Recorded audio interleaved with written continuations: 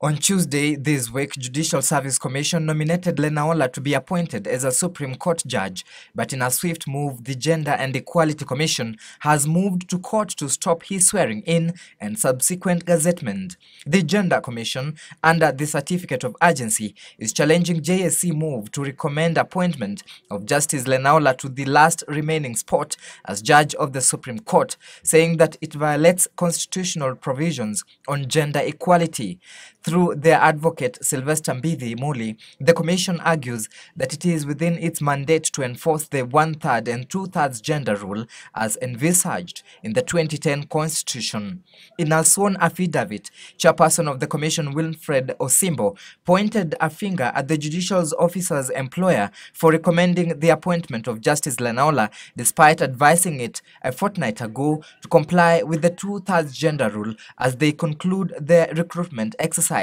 The Commission further wants the Constitution of Kenya Amendment Bill 2015 by an Ibkoi Member of Parliament Samuel Chepkonga, currently before the National Assembly, withdrawn, saying its proposal on progressive realization sets an indefinite timeline on the attainment of the gender rule and therefore offends the spirit of Article 27 of the Constitution. Haligan Agade, Channel 1 News.